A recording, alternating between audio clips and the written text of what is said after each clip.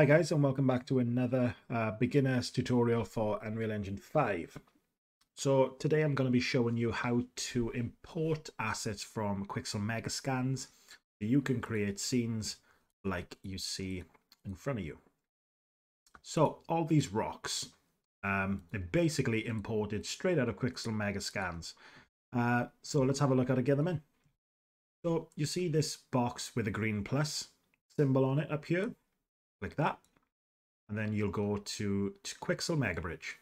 Now it may ask you to install this software, so just install it. It's completely free. Open it up and you should get this screen. So say for example you wanted to make a scene like this tundra here. You'd click into it, and underneath you've got all the different meshes and the different assets and the different surfaces that would make up that scene. So obviously you can get this from these. Yeah, you follow? So if I said, okay, let's download this folder here. Okay, so I click into it. And then you've got the export settings down here. So I can export in low, medium, high, and nanite quality. Obviously the size differs depending on how big or small the export is. So this would obviously be a low sized file, and this would obviously be a high sized file. So once that's downloading, or to download, hit this green button here, come up to home, local, and this is where all your downloads will be. And to export it, you simply click on it and hit the plus button here. Now, if you have an Unreal Engine project open, this is going to show you what it's importing. So this is the sandstone and the various different height maps and textures that follow that. So I click X here. So this is now already added into our scene.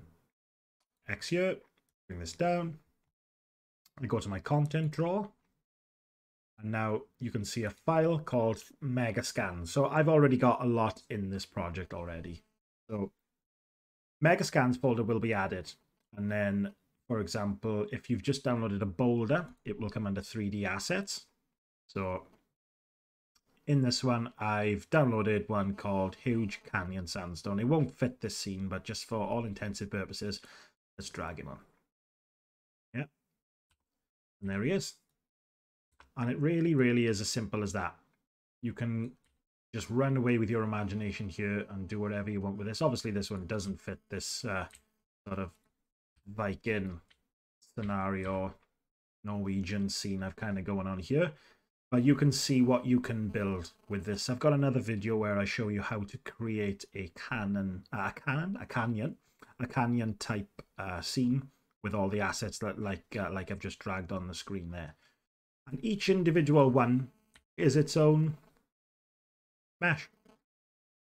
So you can see if I take that away, remove it, take it away, drag that up there, and you can bring them across.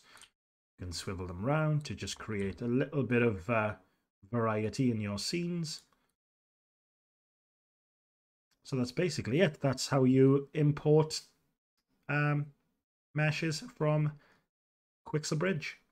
And inside Quixel Bridge, you've got 16,692 different components that you can add into your scenes, from buildings to plants to wood to grass, anything, all different types of surfaces that you can add on to your landscape floor, which I've gone over in another tutorial. Be sure to check that one out, because if you've just created a landscape and you want to get a sort of a textured surface, so you can put this on it, for example, a rock cliff textured surface.